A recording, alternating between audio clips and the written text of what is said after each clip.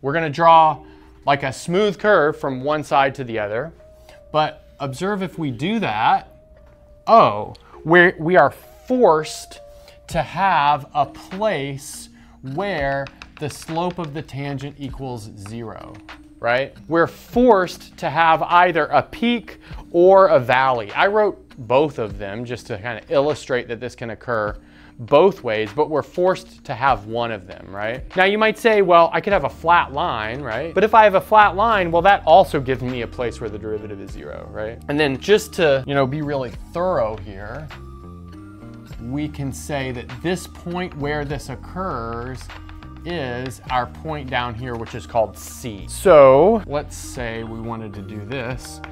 Let's verify Rolle's theorem in a couple of settings. So let's say we have f of x equals x squared plus 4x on the interval from -2, is that right? -4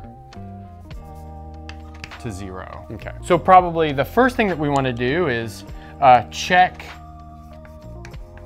the hypotheses. I'll just put H for hypotheses of Rolle's theorem. So, well, what do we need? We need this thing to be continuous on that interval and differentiable on that interval. But both of those are kind of clearly true. So continuous, differentiable, check. And that's because, well, we said that like polynomial type functions always had that sort of property. And then let's look at f of -4, which happens to be 0, which happens to be the same thing as f of 0. So that means this part of the hypothesis is also checked. Now let's check that the conclusion holds. But observe that Rolle's theorem guarantees that the conclusion will hold. But let's check the conclusion, because that's what we mean by verify.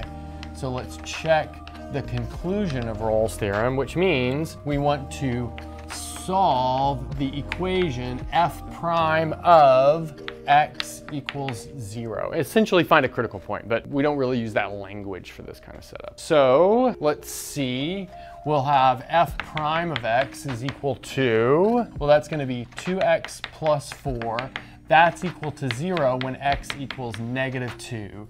And observe that -2 is most definitely between -4 and 0.